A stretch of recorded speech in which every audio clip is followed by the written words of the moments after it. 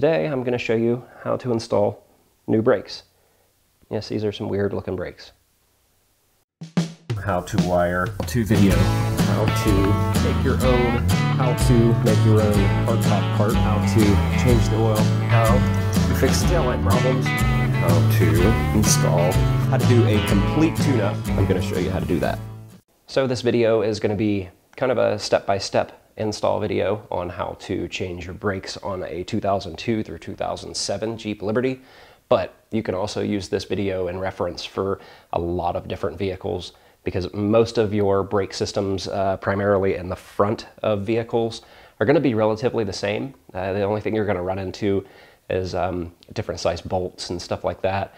And your pads and stuff may install slightly different, but you'll be able to use this as a basic guideline. I'm going to kind of breeze through this, but I'm also going to try to show you all of the information that you need to change your brakes yourself, because it can be an expensive process if you take your vehicle to a shop and have it done in a shop. It can be kind of expensive.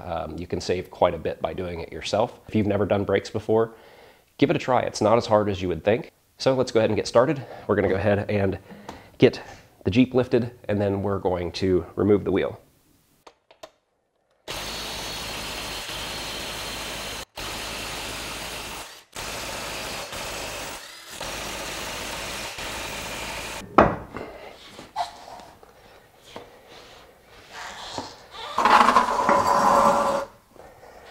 Just kind of push your wheel underneath the Jeep.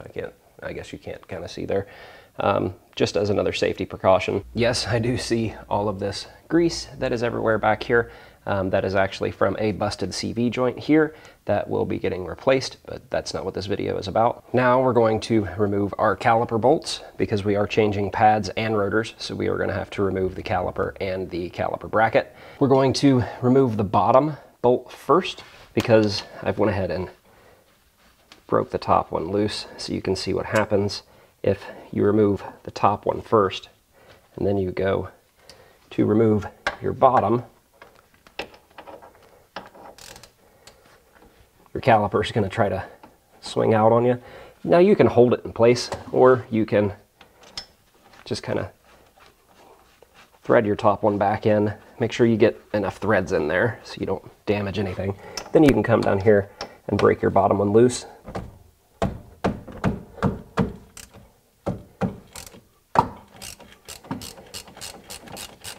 And then what I like to do is to go ahead and compress the caliper while it's on here.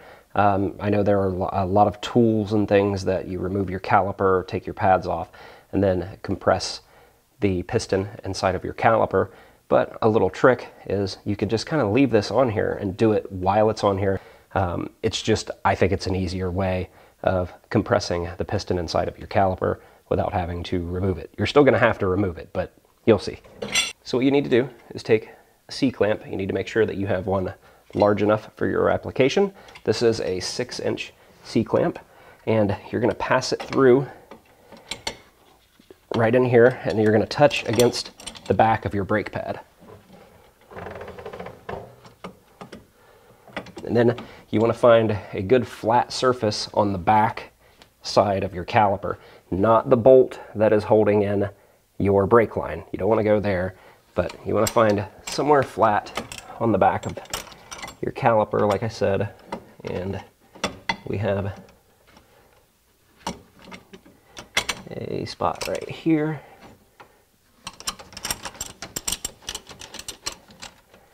And then just slowly and steadily tighten up your C-clamp, and you'll see that you'll start getting a gap here between your pad and your caliper. And what you're doing is compressing the piston inside of your caliper.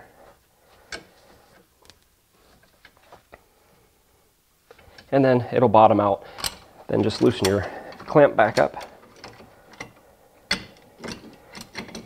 Get it out of there. And like I said, you have to make sure that you have the right size clamp. You just have to kind of figure it out on how big your caliper is. It happens to be a 6-inch is right about the right size for my application. Now you're going to get a little bungee strap or some wire, coat hanger, anything like that. Get it ready. We're going to go ahead and remove this top caliper bolt, and now that the caliper is compressed, the caliper should come right off, and then we're going to suspend it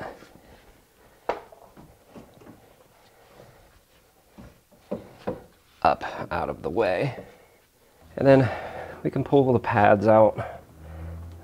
You don't have to, but I'm just going to go ahead and get them out of the way. Now we need to remove the two caliper bracket bolts back here, and this step is only if you're changing your rotor. If you're just changing your pads, well, then you saw how the pads came out. They just come straight out, and you'll see how to reinstall the pads here later on in the video. Before we take those off, I almost forgot one little step.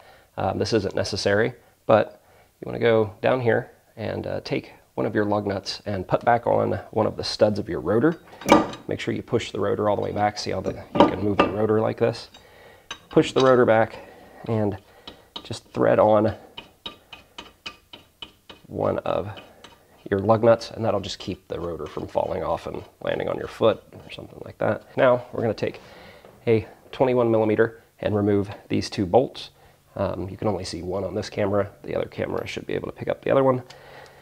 This is where you may need a breaker bar or extendable ratchet, something that has some leverage on it, because these things are going to be tight. And it looks like I'm going to hit the camera here.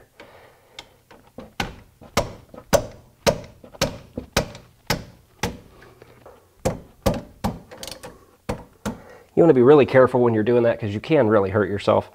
So I guess I don't recommend using the palm method. Just a long breaker bar would do the same thing. And then your bracket comes right off. Here is where you can see I was saying to use a lug nut to kind of keep that on there, because it could have fell and just landed on your foot. I'm going to go ahead and take that off now, and then just remove your rotor. Now, it's not always going to be that easy as it just looked right there, because that was easy, that it just came right off. That is because these have been changed before, and I don't know if you can tell on here, it's kind of turned a really dark gray, but I have anti-seize around the hub here so it wouldn't stick. You can actually see that I've got it on my hands. I've since started using a type of grease. I'll show you the grease that I've been using instead of anti-seize, because if you've worked with anti-seize before, you know it is a pain. That little bit that I have on my finger there is going to end up everywhere. So I know I said I wasn't going to use this stuff, but since there's already some on there, and I know there's some die-hard people out there that insist on only using anti-seize, what I like to do is clean the back side of the rotor before I put it on, and then once I have it on there, clean the front side, so you still have, you know, the front that you can handle. The only thing you have to try to worry about is, you know, not to handle the rear.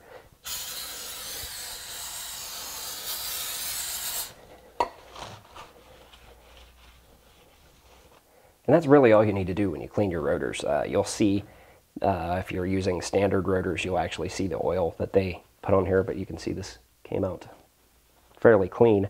So now you don't want to touch the back side of the rotor, but you can still touch the front. So now we're going to install our new rotor, and remembering not to touch the back that we just cleaned. Get that on there, and then we'll do our trick again with a lug nut. Now that we have that in place, I'm going to go ahead and clean off the front side a little bit where I've touched it and got some dirt and grease on there. So before we bolt our caliper bracket back on, I'm going to lubricate what I call the sliders here, are these little metal inserts. And this is the grease that I've been using, and I've had really good success with this stuff.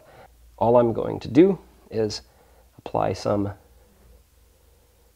into all of these slider areas here where your brake pad makes contact, and then I'll bolt the caliper bracket on there. So now that I've put the grease on the sliders, I do that when I have the bracket off, as to keep from getting it all over the rotor. And I'm going to put this in place, and I'm just going to thread in one of the bolts by hand to kind of hold this in place. And then I'm going to add my Loctite. I use blue Loctite on this.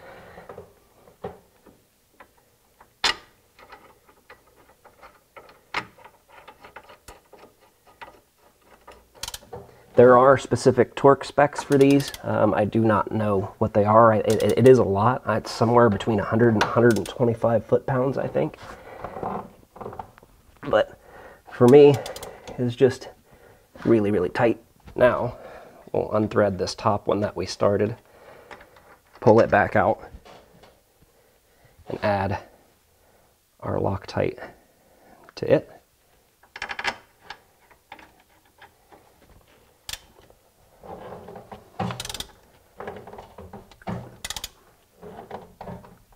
Now we need to install our pads. I am also going to be adding grease to these spots here, and then also here. You want to do that with anywhere that you have contact with the caliper, any type of metal on metal contact. And for that I use this same Ultra Disc Brake caliper lube. Some people use anti-seize on that as well, and there's nothing wrong with that. And here's a little tip when you're changing out your pads, when you go to put your grease and stuff on there. If you don't want to put grease all over the entire pad, you can kind of take your old pads and you can see where you need to put the grease. Now I have the grease on all of the spots that are going to make metal on metal contact. And I'm going to lean in here and probably block your view for just a second so I can see to install the pads. As you can see, they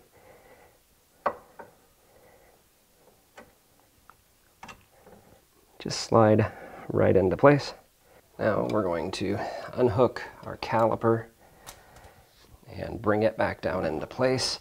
And if I can get it on screen here and show you, behind these ears, that's where it's going to make contact on the front pad, and your piston is going to make contact on the rear.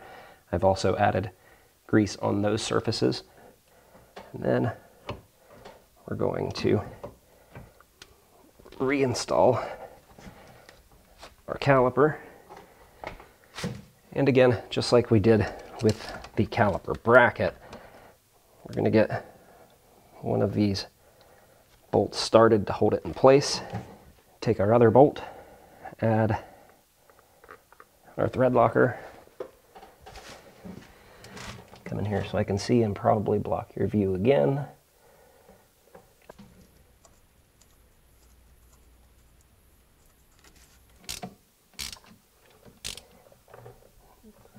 And bolt those down. These also have a torque spec for them. It is a lot less. It's only some cases, I would say, I think I read somewhere 25 foot-pounds, not a whole lot. Add our thread locker. Some people might be looking at that saying, whoa, that's way too much. I know that is quite a bit, but this is some really old thread locker, so I've noticed that it hasn't been working to its full potential, so I've just been using a little extra.